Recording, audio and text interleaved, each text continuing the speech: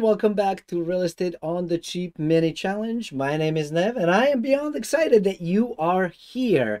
Thank you so much for watching, and make sure that you do subscribe because this is not the end of it. We're continuing on. If this is your first video that you somehow stumbled upon, make sure you watch the previous ones because things are going to make more sense when you start from the beginning as opposed to somewhere in the middle. Just like any good book.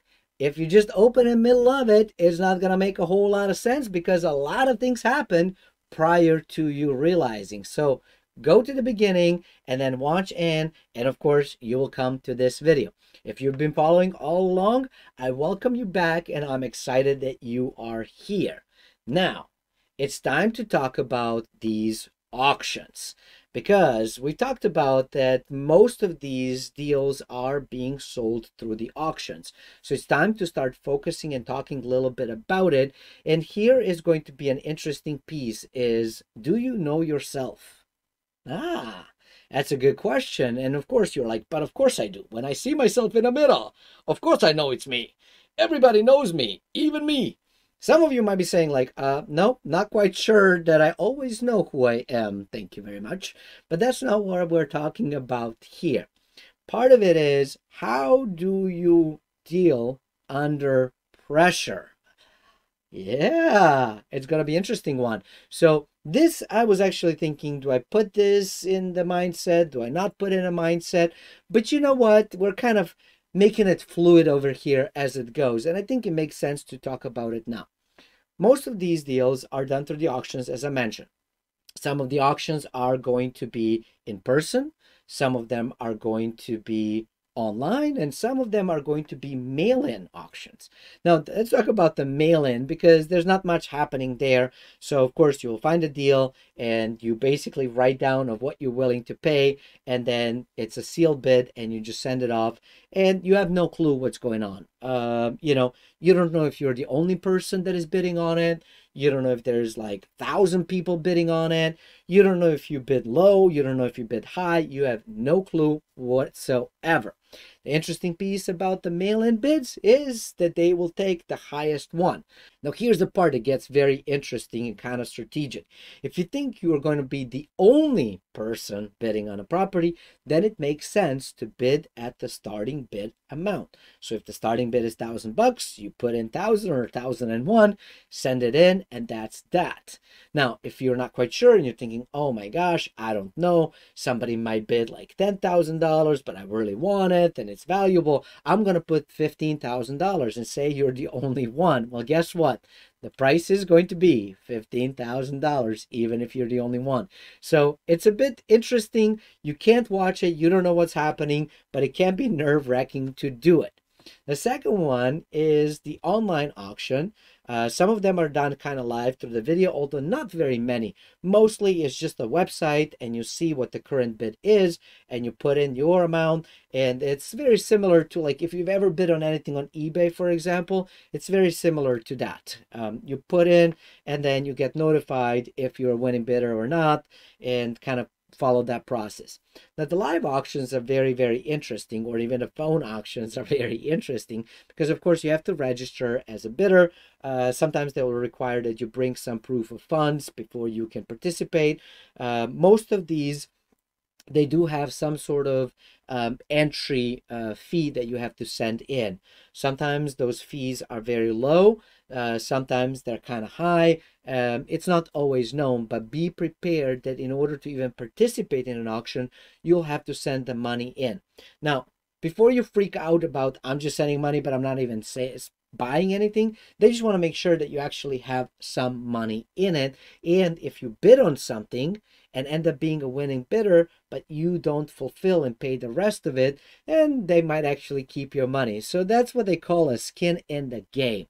When you get into these auctions, it's actually kind of cool. You probably watch some of the stuff on like YouTube or TV where they go in and bid some of the stuff, and they will go in and say, all right, well, we have property number 1, 2, 3, 4, 5 located at 5, 6, 7, 8, whatever, right?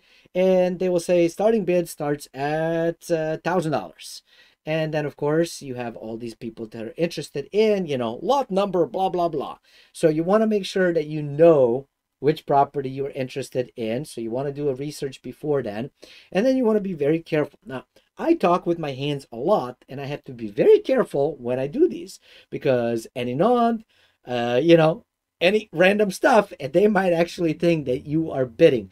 So make sure that you're being very, very careful. Make sure that you're also like, you know, because some people are just like, that's their signal, that's their signal, that's their like they do weird stuff, right? So you want to make sure that you're being very careful about your head movements, about your nodding, about your hands. So for me, it's kind of tough to go into live auctions because I'll be like, oh yeah, ooh, good deal, right? But I will go like this and they will think I'm bidding up.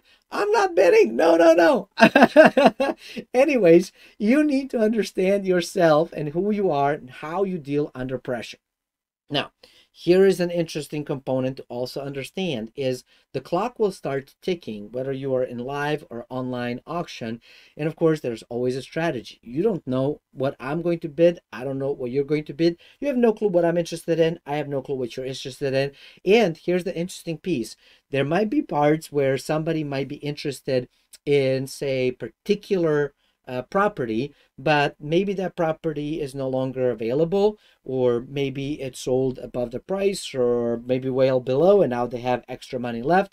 And so while they weren't originally interested in it, they might become interested as we move along. Now, I've also seen it with some of the individuals who maybe didn't do as much of a research, but they see so many people bidding. They were like, I missed something. This has to be a great deal. I need to go in and bid it. Do what you want, but my recommendation is don't do that. You know, if you are uncertain of what it is, I don't recommend doing it. Again, you could end up with a great thing, you could end up with a horrible thing. The hard part is you just don't know. And so for me, the recommendation is, take it for whatever it's worth, is do your due diligence before you make a decision whether you're going to get bid or not.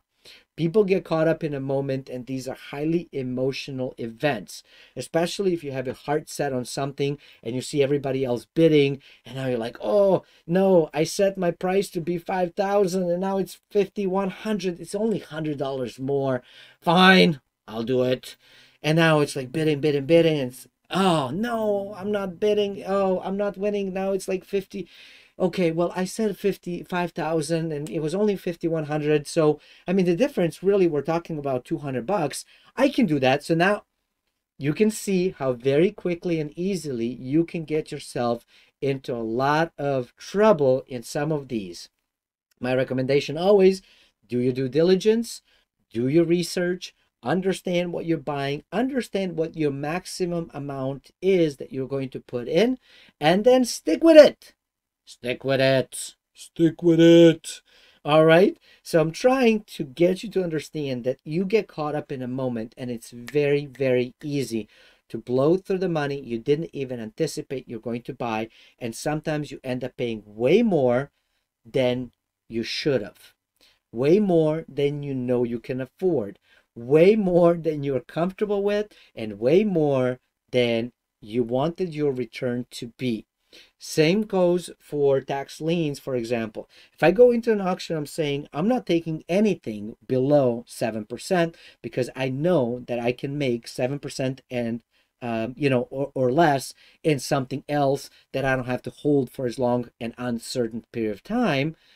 Don't get caught up in it and start getting in. The moment it hits below 7, I'm out. Okay? The moment it goes above my set price, I'm out. And it's easier said than done, I can promise you that much. Because again, you start playing these mind games. I don't know if you've ever done it, but I know I definitely have.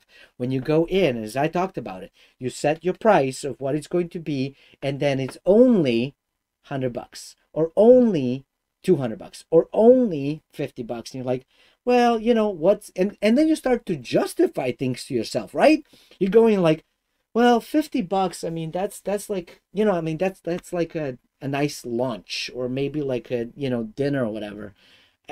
I'll skip one of those. This is really important. I should definitely do this because I believe in myself and I can make money from it. So I should definitely do this. But the problem is that it's 50 by 50 by 50 that adds up.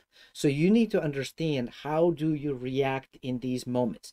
The other piece that when we see with the online auction, similar to what you likely see on eBay, is that the auction will go and there's going to be a moment in time when it starts. So say it starts like right now.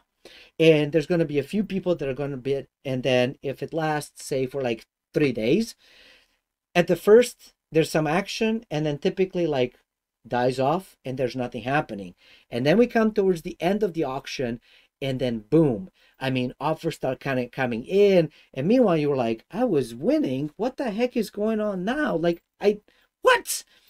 Sometimes it can also go into overtime. If there's a lot of activities, they might go into overtime and provide additional time if you want to put in any more money. So say that auction ends right now, and I was the highest bidder up until this point, but somebody just outbid me in the last second of it, and now sometimes, not always, but sometimes they will give me an opportunity if I want to overbid it.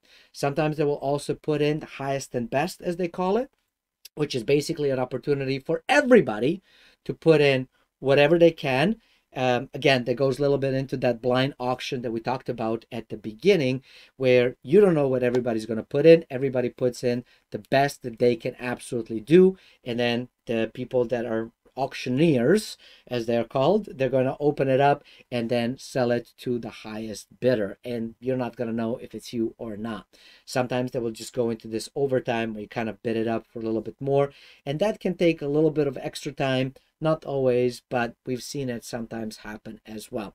So for you, the next piece is go out there to some sort of bid on eBay. It doesn't matter what it is. It doesn't even matter if you're going to buy it. It doesn't even matter if you're going to bid, but need to understand, how do you act in pressure? Do you come up with excuses? Do your palms sweat? Do you get kind of nervous and start to talk yourself out of it, or talk yourself into it? Do you start to panic when everybody else seems excited about something? Do you get excited about it? You don't even know why. You can't explain it. Did you do your homework? Do you know what the value of the property is? Do you know what you could potentially sell it at? And what does your return on investment need to be in order for you to make this into a profitable business or profitable venture, if that's what you decided to do? All of those questions I can't answer for you. You're the only person that can do it. And the other part is that if you are doing this, again, as part of the family thing or part of with the spouse, make sure that both of you talk it, and that you find who's the responsible one in this venture. Who's the one that's gonna talk me off of the ledge? So all of those pieces you need to have in mind, as well as the amount of money that you can pay. Please do note one thing, that when you go in and bid on these things, and if you are a winning bidder, you need to pay up.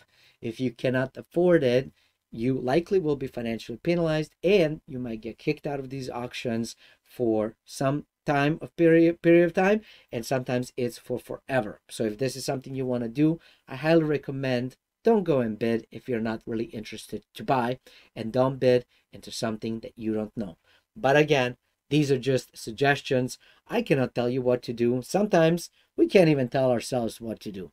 I appreciate you. Thank you so much for watching. If this is helpful to you and opening up your eyes about how these things work, make sure you hit the like, subscribe, notification, leave comments in the section, and I look forward to seeing you in the next episode.